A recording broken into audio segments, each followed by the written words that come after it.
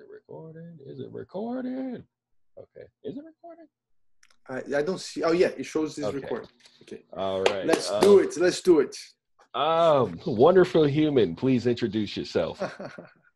Well, this wonderful human is, is talking to another wonderful human. And my name is Miguel Silveira. I'm a filmmaker, and I also teach at Columbia College, Chicago. I'm not nervous at all.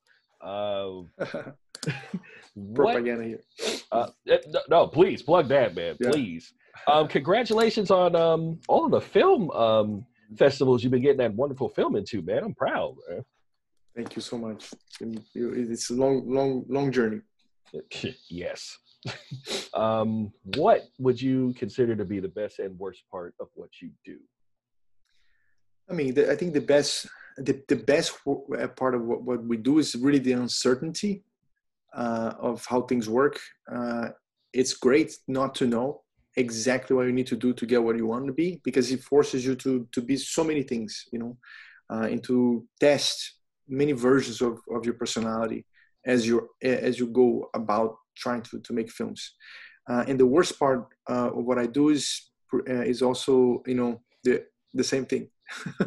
So it's unpredictable, and sometimes it can cause a lot of problems, because you don't know for sure, what's the next step is, so it can cause a lot of problems, financial problems, like, family problems, like, and at the same time that being unpredictable, having a profession that things can go either way, it's super alluring, and it helps you expand as a person.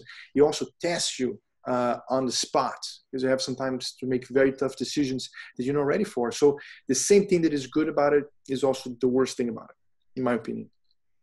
I heard that. What inspired you to become a filmmaker? Getting to talk to people, different kind of people. I'm curious about being in situations where there's something that is not me, a culture that's not mine, and by looking at it, you take a little bit of that culture, the good and the bad, and that becomes part of you, and I think cinema might be as a modern profession, one of the most important like professions, or path, or like way of choosing how to live your life, that allows you to have that kind of exchange. So I like to travel, I like to see people, and cinema allows me to do that with a purpose. So that's the thing that I like the most. All right. Describe the perfect film.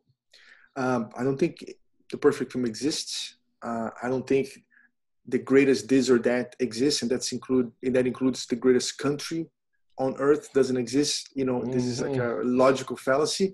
No country is the greatest country on earth, and if it was, you would not say it is. And the same thing with film. No film is the greatest film or perfect film.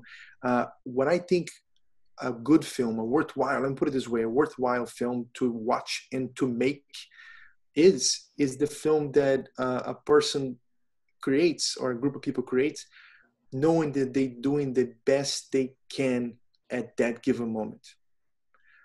This is like the best I can do now, and I'm doing with my heart, and I'm doing the right way, and I'm doing the way I can right now. And then those films usually turn out to be good, and you watch and they become important pieces of history.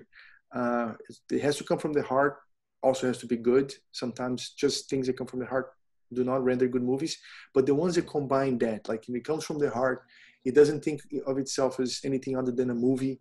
While it was being made, and everybody invests everything they can and should in making it. Those are the films that I like to watch. And you can list a bunch of completely different films done this way that I really appreciate, and I hope I can make films like that the rest of my life. I mean, I'm not saying that the one you're promoting is definitely up there and should be on the top 50 list. I'm not saying that at all. That would be rude of me. Yeah, I'm definitely saying that. Y'all should see this. You're the best, man. Folks, I'm not paying this guy 1 cent. He's telling the truth. Like, that's why, I really appreciate, Daddy, man. You're the best. Oh, thank you. Jeebus. All right. Oh, okay. I lost my train of thought. Okay. Oh, okay. Yeah. Number four.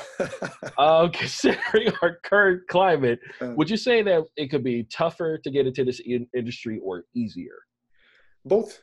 I think like if you, like the pre-COVID industry is one industry, and it's of course way tougher now because like there's less productions.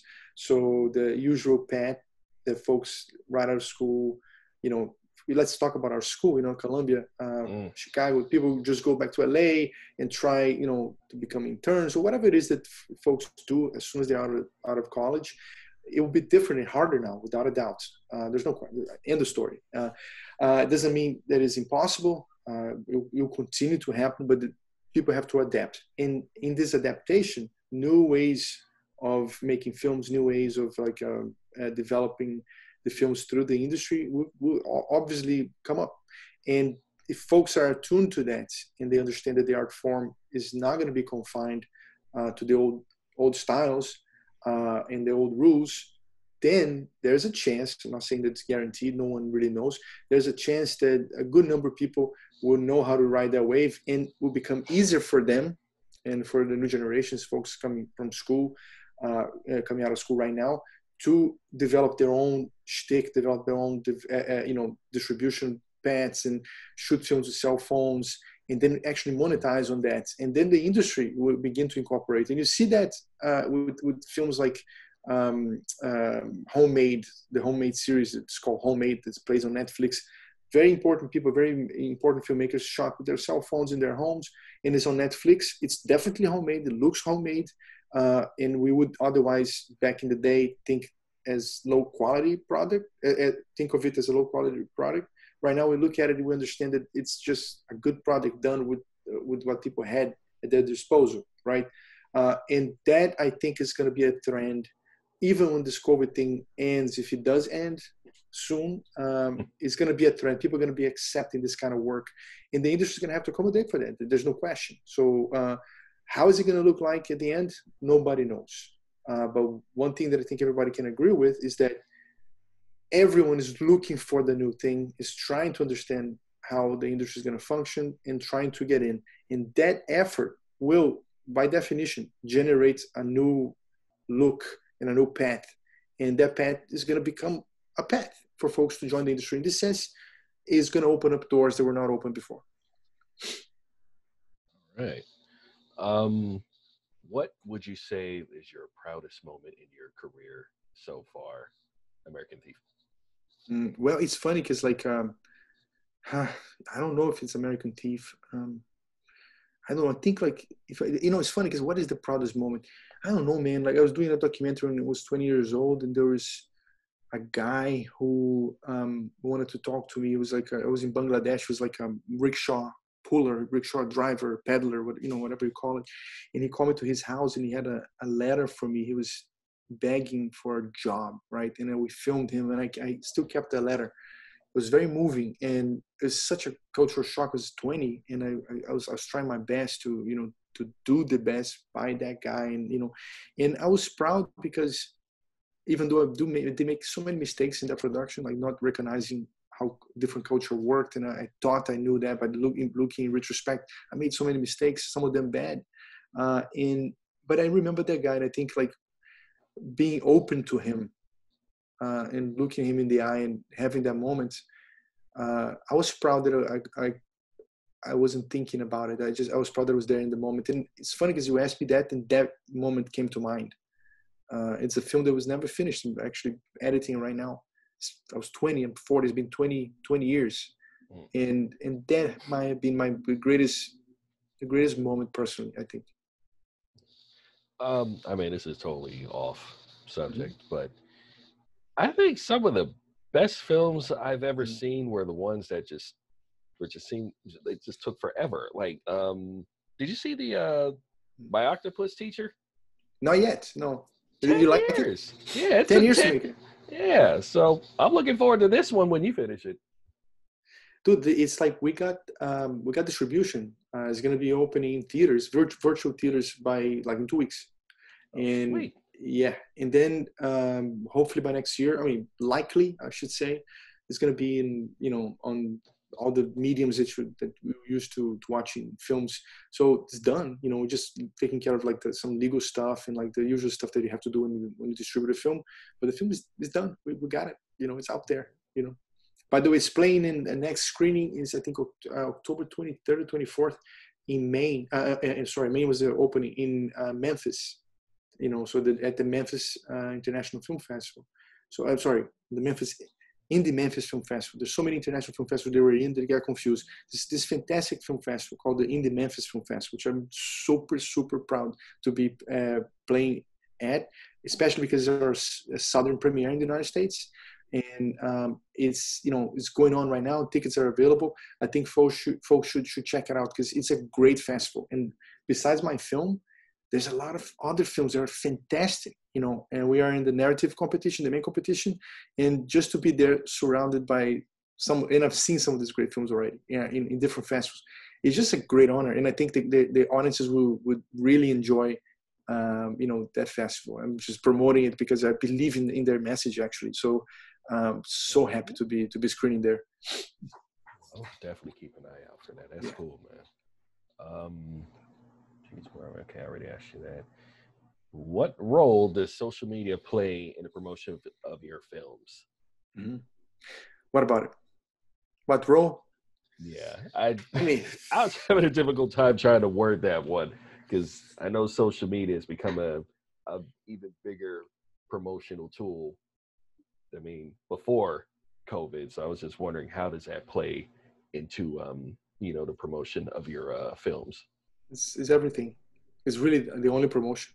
And even when it plays physically in a film festival, yesterday played in the Woodstock Film Festival, and it's going to play physically, in a drive-in in Memphis, as well as internet. Even those physical screenings, they rely on social media to get people to go there. And more than that, Didi, like this film really operates in a hyperlink structure.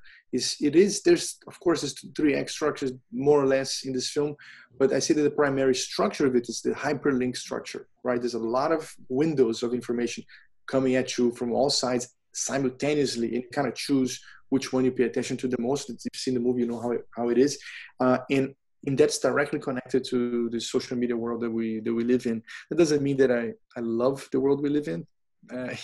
But like it means that like for anybody with a product that is a media product, social media is everything. And we have a very big campaign that is being launched like slowly with not any money involved. It's more like a word of mouth that turns into the sharing of like information in the trailer, etc., and people signing up for our website. And because we're doing that, like beginning to get like what we want in terms of like a national image of what this film is, and the perception that is super important because it is, and it's super timely because it is, and folks are catching up to that through social media. So I would say that our strategy here, in many ways, our only possible strategy, our only path to get this film out there is precisely social media in every single capacity. I couldn't agree more, man. Final question, sadly. What advice would you give to an aspiring filmmaker? I mean, first of all, stop calling yourself aspiring, just the filmmaker and the story. And just the levels of experience where you are in your career would differ. But you gotta remember, think about this. Let me think about an example of somebody that I really appreciate, like Werner Herzog, a great filmmaker. If you think about Werner Herzog today, obviously he is a filmmaker, but think about Werner Herzog at 15, right? Wasn't he a filmmaker at 15, right? Of course he was. He hadn't done the work, but if he didn't think of himself, and I know for a fact that he did, as a filmmaker, then he wouldn't be what we call an accomplished filmmaker today, right? So a quote unquote aspiring filmmaker has to understand and come to terms with the fact that they are a filmmaker and a story, and that they can make films right now with what they have available to them. It's part of one of the first answers here. We're talking about, the film Homemade and the future of the industry. Folks, if you're a filmmaker who is 15, 16, 17, you're just starting out, whatever, 20, or more or less our age, you're starting out, all you need to do is to make a damn movie, and do the best you can, and don't think about it, and then make another one and another one, and immediately you can't just make one. You have to make one and another constantly, because if you make it that makes just one film, it's amazing, but it might be, this person might be swollen by like life and industry, and then there's no time. If you make two or three, it becomes a pattern, and people perceive you as like, this person delivers, they have a lot of work, somebody I want to invest on. So you got to make film after film, and if they turn out to be bad, who cares? You don't have that control, right? You can only do the best you can at that given moment. Time, life, audiences, yourself also will determine if the film is good or bad after the fact. You can only do your best, and always do your best. That's like a prerequisite. Once that's taking place and you made your film, put out in the world and let the world decide. And if you get a bad review, who cares? Make another one, and then another one, until you're satisfied with the kind of work that you put out. And hopefully your second one will be great, but the chances are clearly that it will not. And that shouldn't be, deterrent. You have to continue. That's it. Filmmakers, there's no such a thing as aspiring filmmakers. Filmmakers, there might be aspiring to get someplace. That's okay. But filmmakers are filmmaker. End of story. It comes with it's a faith, You either have it or you don't. Right. And I can't thank you enough for doing this. Thank you. You are a national treasure, man. I appreciate you. Man, I told you before that we started recording this, it's entirely reciprocal, and people should understand this. I'm 100% certain that it's a much bigger honor to me to be talking to you right now than it is to you, because I was a teacher. You were there in a class. Do you know why we teach for? Precisely to see if there's a chance somebody listens to us and we communicate. It's our own way of making an impact, and that's really what we look for, and if we can be helpful in the process, oh my God, so right now, hearing that from you, you just gave me so much. So thank you so much for that.